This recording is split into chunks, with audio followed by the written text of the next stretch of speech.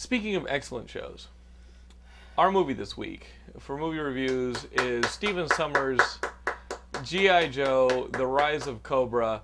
Best movie of the summer. Guys, this thing, when you think summer blockbuster, You think action-packed thrill ride. you think a big cast of characters coming together with star-studded actors portraying classic characters that you've loved your entire life. Think of emotional depth.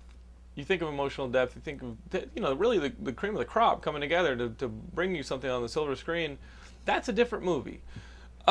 This has a lot of those elements, but somehow they don't really meet up. This is G.I. Joe, The Rise of Cobra, which kind of gives a bit of an origin spin to a lot of those characters that we thought were so disposable. We blew them up with firecrackers as 8-year-olds. Remember, you twist them until twist them until the rubber band snaps. And then their feet would swing around, and I would go, and like Storm Shadow would be, doing Saturday Night Fever.